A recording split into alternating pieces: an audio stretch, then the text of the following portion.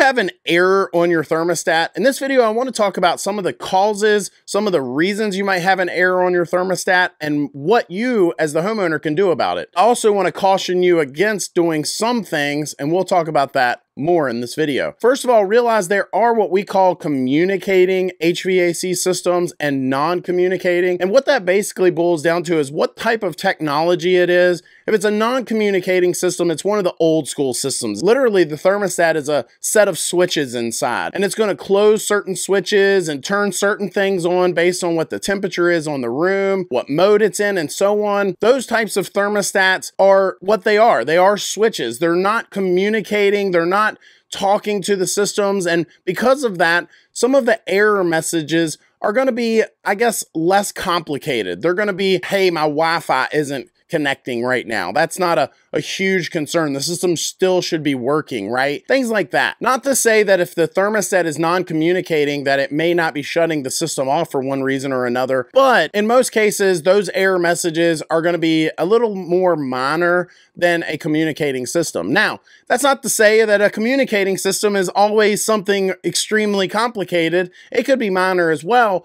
But because it's a communicating system, the systems can kind of talk to one another. They're sending data back and forth, sort of like the internet. And it's sending messages and different types of readings back and forth between the thermostat, the indoor unit, the outdoor unit, and so on, depending on what type of system you have. And those communicating systems can also send error messages if there is actually something wrong with the system. And we're going to talk more about that later in this video with newer technologies and some of the concerns. It's sort of like a lot of folks say, well, more bells and whistles, it's more things to go wrong, right? You know, they'll say that about cars too. And I kind of agree with that in a way, but some of these messages are meant to tell you something is wrong before there's a big problem. One example might be if you have something wrong with that system with an older system, you're going to continue to run it until there's a major breakdown and so on. Whereas with a communicating system and some of the technologies we're starting to see, that system can tell the thermostat, hey, something's a little off here, something is wrong, maybe we need to look at that, maybe it's not being maintained right, and now our utility bills are going to be through the roof, whatever. It's going to tell that thermostat something is wrong before you have a big problem. So moving on from communicating versus non-communicating, my next thing we should talk about is what is the error, right? So if you're getting an error message, what is that error? Some cases, depending on the type of thermostat you have, it may spell it out right there on the screen. It may say, hey, error, there's something wrong with this or that. Wi-Fi is not connecting. Thermostat batteries are low. Time to do certain things like replacing an air filter and so on. Sometimes it's just minor things. It's going to tell you right there on the screen. Some systems, it may give you a code. It may say, hey, you know, there's an error. It's a D7 error, right? And now you've got to either figure out what that error is or call a pro or whatever that is, but it's not necessarily going to spell it out and tell you exactly what that issue is. Again, I use the analogy of cars. That error, that D7 error, maybe it's one of 15 different things that could be causing that error. Maybe that error is just that the system is having a hard time moving air through there. Could be something as simple as, say, replacing the air filter. Could be something a little more serious, such as the fan motor is failing, and that's why it's not moving enough air. That kind of gives you an idea of when you're seeing those types of errors, there's a number of things that could cause what that system is seeing and that it's reporting to the thermostat. Next, let's talk about, is the system still running, right? So if you're getting an error on the screen and the system is still continuing to run and operate well, that error message could be something, as we said, minor. It could be the Wi-Fi is now disconnected. Something is needing to be replaced or done maintenance-wise. If the system has been turned off by that thermostat, I would caution you from cycling the power. We're going to talk about in just a second about cycling the power, but I would caution against that. Just because the error has popped up and the system is not running, I would caution you from just running and cycling power, turning off the breaker and back on to try to get that error message off of there.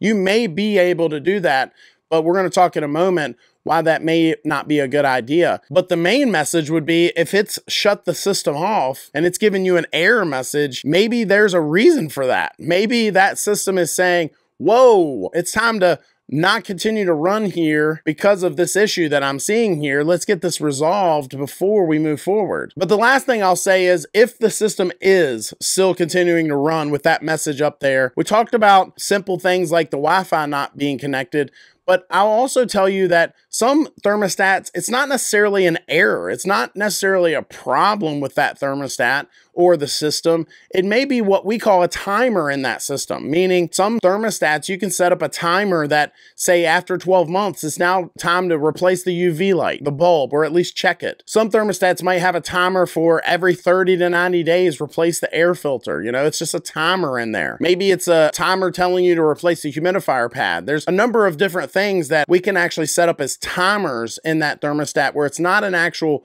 issue. That's one of the things I hate about some of the thermostats on the market is they'll alert you as if something is wrong. It'll have a status indicator light that pops on that you're not used to seeing and a message pop up, and it's not something to necessarily be concerned about. It could be just one of those timers, and that is sometimes when maybe a little detective work on your part before calling a pro might be a good idea. And a lot of those timers, depending on the thermostat, you can just literally reset it right there on the thermostat. Now, let's talk about cycling the power that we talked about a moment ago. There is a large percentage of errors that will clear, or at least allow the system to operate if you cycle power. So if you reset that system, you've gone to the main power and turned it off, turned it back on, and now that system will turn on for at least momentarily and allow that system to work. Now, depending on your situation, if you've talked to your professional and he can't get to you right away, you're now wanting some heat or AC, maybe you might decide to cycle that power to get that system to run. My caution against that might be a couple things. The first thing is, in some cases, now we're going to talk more about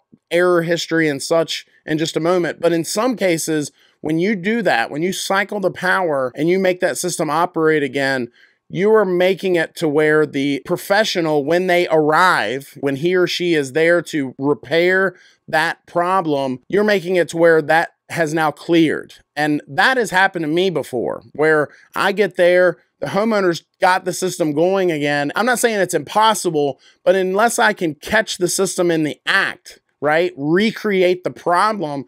In some cases, it may be challenging for us to know exactly what that error message was. Now, we can check the system over just like a doctor would check you over, and we could try to see if anything jumps out at us and maybe even ask you some questions. I always would encourage my guys to ask the homeowner tons of questions.